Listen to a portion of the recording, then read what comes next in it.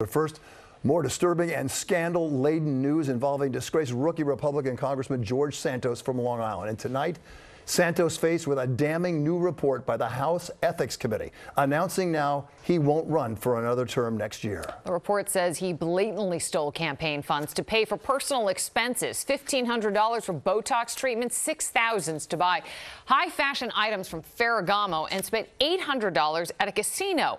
Now, a new push to oust Santos from the House. With the lead story tonight, Long Island reporter Chantee Lans live in Douglaston, Queens, at Santos' district office. Chantee. Well, Bill and Liz, Congressman George Santos has not been to his district office at all here today. Meanwhile, House Speaker Mike Johnson is encouraging all Congress members to consider the best interests of this country. This, as Congressman Santos is facing a possible expulsion and a federal trial based on a 23-count indictment. Embattled Long Island Congressman George Santos thrusted into the hot seat tonight, announcing he is no longer seeking re-election. This after a bombshell House Ethics Committee report finding evidence that Santos stole from donors and used campaign money for Botox, personal trips to Las Vegas and Atlantic City, shopping, and even for the adult website OnlyFans. The money meant for his campaign allegedly used to pay down his personal debts and his rent.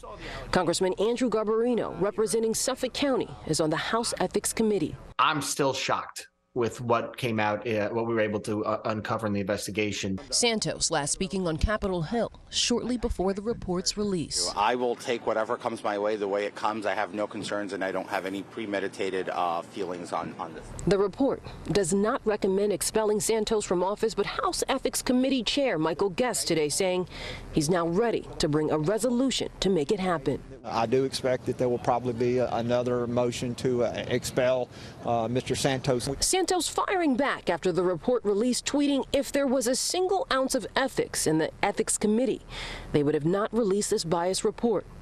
From Capitol Hill to New York State Capitol, Governor Kathy Hochul is now calling on the freshman Republican rep to resign. As the governor of the state who actually needs members of Congress who are focused on doing their jobs and delivering for New York, I'm calling on him to resign. All three of Santos's Republican congressional colleagues on Long Island are saying to step down or get expelled. I would certainly support expulsion again. Long Island Rep Anthony D'Esposito introduced a resolution to expel Santos 2 weeks ago. It's a sad day, but it's everything that we had expected. Democrat Robert Zimmerman lost to Santos in the congressional race.